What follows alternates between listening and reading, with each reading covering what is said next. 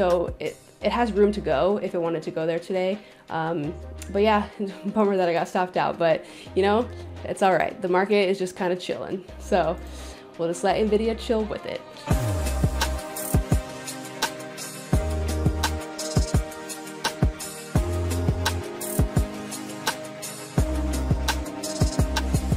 What's up, guys? Happy Friday.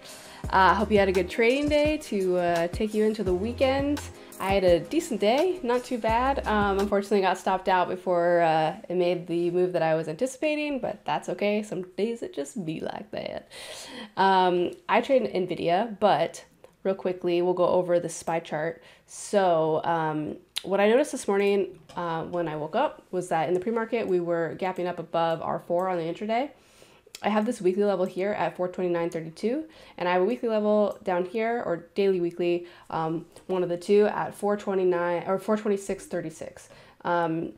So I'm interested definitely in this kind of area. We bounced around between it the past couple of days, kind of broke out of it a couple times, broke back below it. So I'm definitely interested in that. And since we've got R4 here, you know, I'm thinking if we can hold the top of R4 and this weekly level, we would really be bullish for the day. But I, of course, wanted to see what would happen at the open. And you can see at the open, we just kind of hung out there, threw some wicks into it, couldn't quite get back above R4, and then lost it back down to this level, played it a little bit, you know, consolidated a bit, and then lost that too.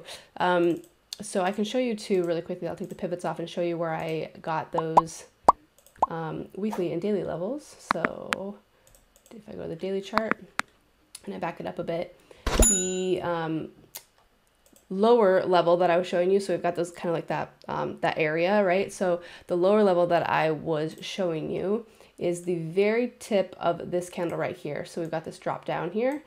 So I mentioned it in a recap earlier this week that we've just kind of been playing this level, right? So I've got that one, and the top one is more of a level that I would find to be a little bit more solid, right? So like the tips can work, but I really like the ones that have a little bit more touches. So we've got this kind of consolidation area, it consolidated here, you know, it's trying to, it tried to break above it, got down below it. So I like those two levels.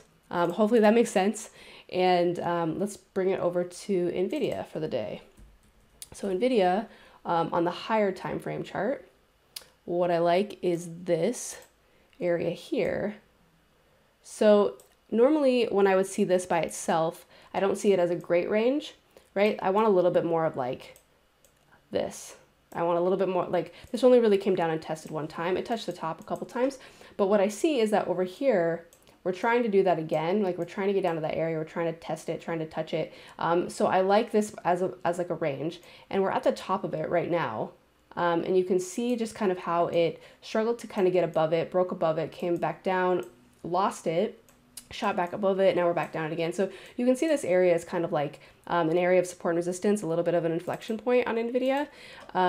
So if I take it over to the 5-minute chart here, and then let's put my pivots on. Pivots.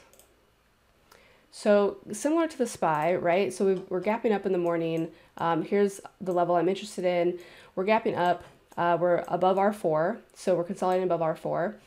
Very interesting area. What my initial plan was to actually, if this broke down and pulled back to this R3 area with this daily or weekly level, if the SPY was strong and it actually broke above R4 and held for the rest of the day, I really wanted to take this for a bounce. But when I was watching the SPY at this, when we were at this area, it just was not going to break above R4. It was just holding below it. I didn't feel comfortable in a long position. I actually think if the SPY had been bullish, NVIDIA would have gone as well, because the ladder was stacked. You know, we just had asks to the top side, and there really wasn't anything to the downside. So this is one of those situations where the market actually had more control over the stock than the actual stock's L2. And that can happen sometimes, and it can really trick you out if you're not watching the market or sector around the same time.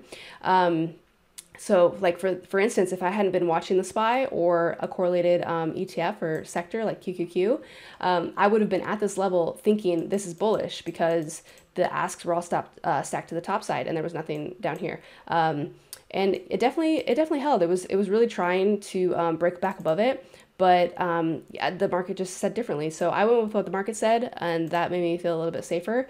I actually took this for a short. I almost got stopped out. It was about 15 cents for my stop out. I had my stop at 229.75, and this candle came up to I think it was 229.59. So I was really, really close to getting stopped out on this. The market broke back down. I took a partial at previous day's close. It was hanging out for a while, so I was like, you know what, I'm just gonna take a little bit more off because I'm not sure. The president was speaking at that time, and it did a little pop here, and unfortunately, it stopped me out at my break-even point. You know, hindsight 2020, and what I do sometimes is I'll move my my final stop out just to above the level, because sometimes it will come back and try to get back above the level and shoot down.